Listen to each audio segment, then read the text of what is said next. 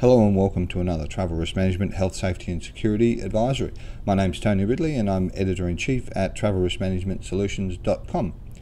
For all business travellers, leisure travellers or travellers in groups or individual, real-time travel information and support is increasingly becoming the service standard and benchmark in which upon everybody is being measured.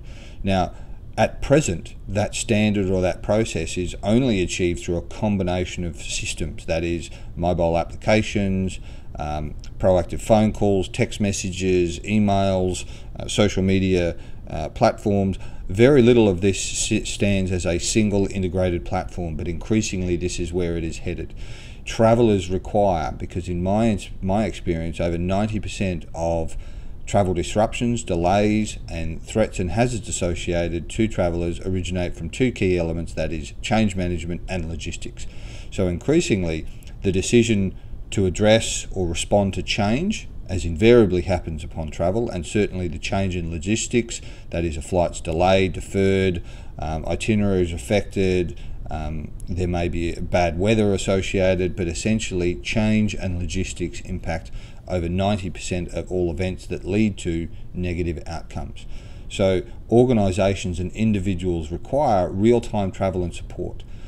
The larger the organisation, the longer the distance travelled, the more diverse the itinerary, increasingly the complexity and the demands because of time zone differences, because of work hours associated with the business, where even if you're not a large multinational, if you have people travelling outside of business hours or in time zones where it's not covered by your direct business support team, then again increasingly it's imperative that there is a requirement for real-time travel support, because change management and logistics will invariably present themselves at some stage during every single itinerary. It could be the case of a bus that doesn't run on time, or a car that wasn't available, or a flight that was deferred, or a wait time at a hotel foyer. All of these things can potentially lead to increased or altered risk levels. So therefore they need to be considered, and the decision-making process needs to be supported,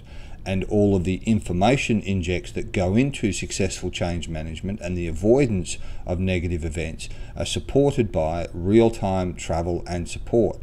This will not just be the gold standard associated with travel support and travel management. It will become mandatory for businesses and organisations, not just from a perspective of safety and security, but because of productivity and efficiency. There are significant cost savings associated with making informed decisions that don't lead to paying too much for transport, too much for change in flights, or too much for hotels. All of these elements contribute to efficient, effective, productive and safer travel by leisure or business.